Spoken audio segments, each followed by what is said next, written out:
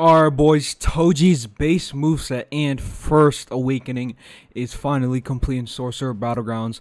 Now, yeah, just going to be showing all the moves from base and awakening, and let's get right into it. So, first ability, Shadow Stab.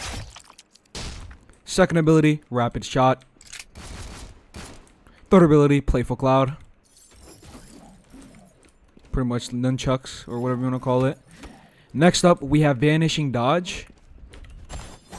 Boom, just like that. And then we will be moving on to the awakening. Alrighty, on to the awakening.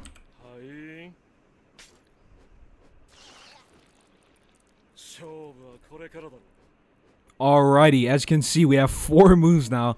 So I'm pretty up for this. I haven't seen this either. So here are the M1s. Seems to be like a dagger of some sort, I guess you could say. So yeah, let's get into the moves. First ability, Inverted Spear of Heaven. Ooh, we got a cutscene. That's clean. There we go. Just like that, first ability. Next up, we have Flash Slashes. Just like that little quick attack. We have 3 Domain Breaker. Really good damage.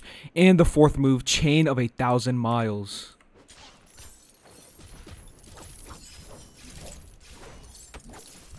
There we go. My opinion, the first move is still my favorite move out of every move in this whole kit. But yeah, that's pretty much it for the base move set and awakening of Toji. Keep in mind, first awakening. If you don't know why they said first, it's because of something in the manga. I'm not going to spoil it, but it's really cool. Just know, once the second awakening comes, it's going to be really cold. But yeah, pretty much it for the video. Let me know your thoughts on this update. Have a good day, boys, and peace out.